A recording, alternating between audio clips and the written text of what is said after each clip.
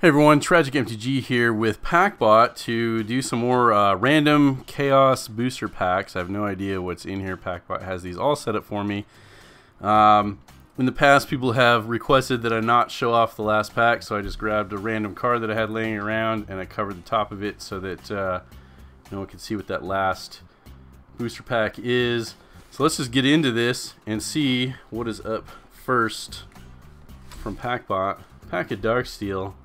Excellent. Let's get into that thing and see what we get. And as always, we'll be scanning these cards up, the rares at least, to see if there's any value here. Older sets like this, I do at least like to look at the commons a little bit, and you can too as well, just to kind of get the flavor of the set. Darksteel 2004, apparently, is when this came out. Good old Mirrodin block. Got a Hover Guard Observer, Genesis Chamber, which I think is a good uncommon, Talon of Pain, and a Blink Moth Nexus, which I think is a good rare as well. Excellent. These are a couple of good hits here. So we're going to scan up the chamber. Well, the Battle Bond version is only 49 cents. So apparently this has been reprinted at 75 cents. 1 second, let me see if my pricing is set up correctly.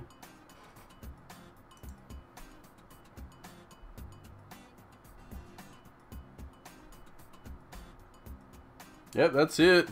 Mid value 75 cents. So it's an okay kind of uncommon, but a Blink Moth Nexus is not going to be that version. It's going to be 426 for that. So that's okay as well. Alright, moving on to the next pack.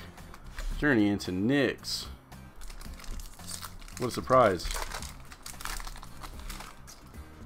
Rouse the Mob. Alright, let's see about these commons. Good old Theros block. The original Theros. I enjoy this block. What can I say? I like enchantments. Fleet Feather Cockatrice. Spite of Mogis. Riptide Chimera. Worst Fears is a mythic. I don't know if I'm familiar with this. For 8, it's a sorcery. You control target player during that player's next turn. Exile Worst Fears. That's pretty... I'd be fearful as an EDH player if someone could control my turn. So let's see if that's seasoning play. Oh, we got a foil aerial formation. Yeah, it's a buck. That's a little winner right there. Okay, we'll make a mythic pile in case we get more. Aerial formation and a swamp and a Hydra token. Very nice. Okay, moving on to the next pack. Shadowmoor, one of my absolute favorite sets. I love the flavor of this plane. So dark and creepy. Merfolk's a dual color kind of theme to it. Torture. Juvenile Gloom Widow. Man, if that's the juvenile, look out for the adult, right? Wisps. Fate Transfer. Poison the Well. Man, that's rude. Flourishing Defenses. Miss Meadow Skulk. Flow of Ideas. Graven Cairns. Excellent. Decent little land there and a spider token. Add 1 to your mana pool, or you can pay black or red and then tap it to add an additional like combo.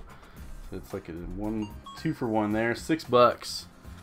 That's a decent card right there. All right, next up, Conspiracy, taking the crown. This Conspiracy 2, I believe. Yeah. Oops. Get out of there.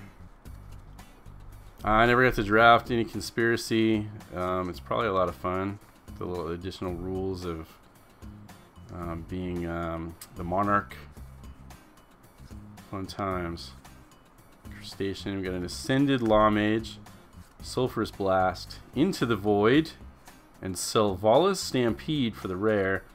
For 6, it's a sorcery. It's got Council's Dilemma. That's specific. Starting with you, each player votes for wild or free. Reveal cards from the top of your library until you reveal a creature card for each wild vote. Put those creature cards onto the battlefield. Then shuffle the rest into your library. You may put a permanent card from your hand onto the battlefield for each free vote. Whew. It's got some possibilities. And then there's a conspiracy agenda card. Yep, $4.99 for the Stampede. Probably sees a little bit of play. And a Monarch token. Alright, alright. Hey, it's a mystery booster of mystery. What could be in here, I wonder? Let's find out. A piece of Mine from Eldritch Moon. I find that the inking on the mystery booster cards is so much darker than the originals. They could have gone a little lighter, I think. Especially like dark cards like with art like that. It is kind of harder to make it out than what the original would have been. Dread Return as an uncommon. Let's check that one. Yeah, it's a $1.90. The original Dual Decks version.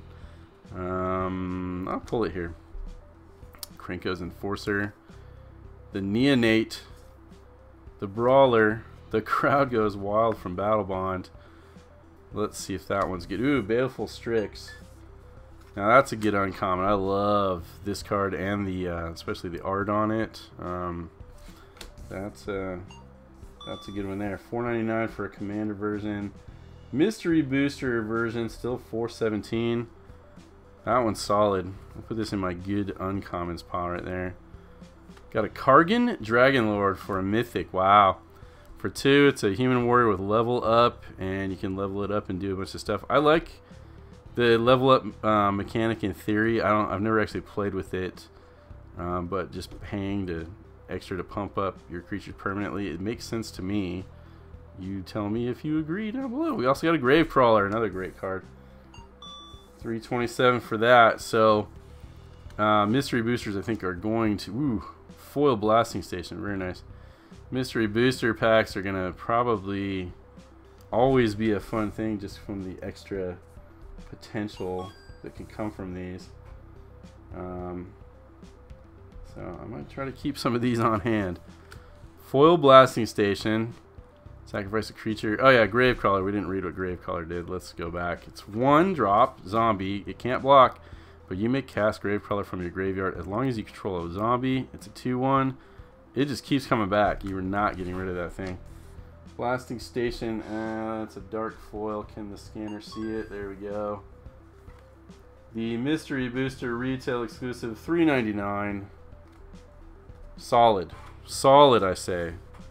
Next up, Scars of Mirrodin. Man, Packbot, you are on fire today. Giving me the good ones.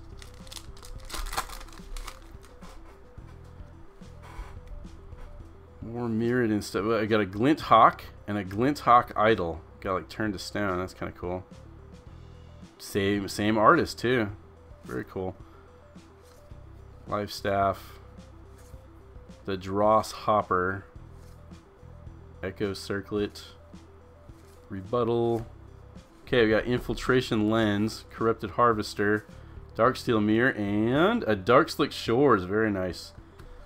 I don't know what you call this land. It enters the battlefield tapped unless you control 2 or fewer other lands. And you can add blue or black. I don't know what the land cycle is called. Please tell me down below. But for $9, that's a decent rare. Take it. There's a rule card for Imprint. Fun. Alright.